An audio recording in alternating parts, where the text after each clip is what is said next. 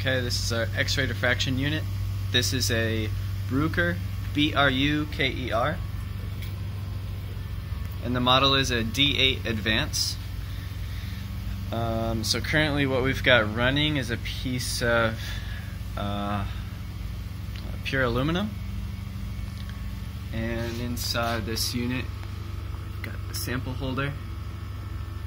And there you can see the aluminum in the center of the block.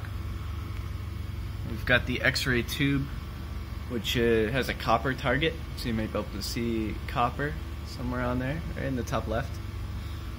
Okay. The X-rays are being generated by the high voltage line, which is in the middle.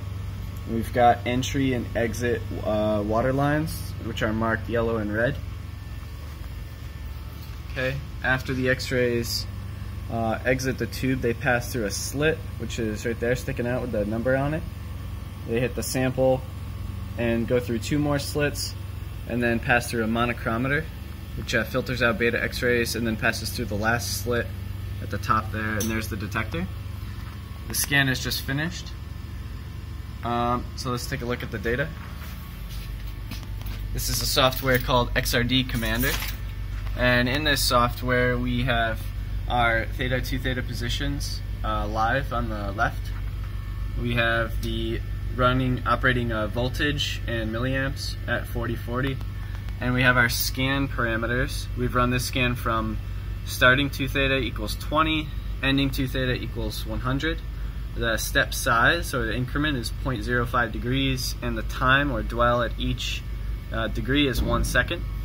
And you can see this data. Basically we've got aluminum is FCC, and we've got 2 theta peak positions at different positions and different intensities for the as received.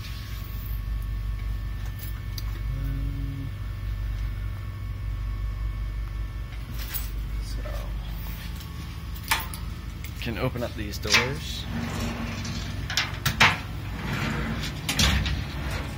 and I'm going to move the drives so you can see them move back into position.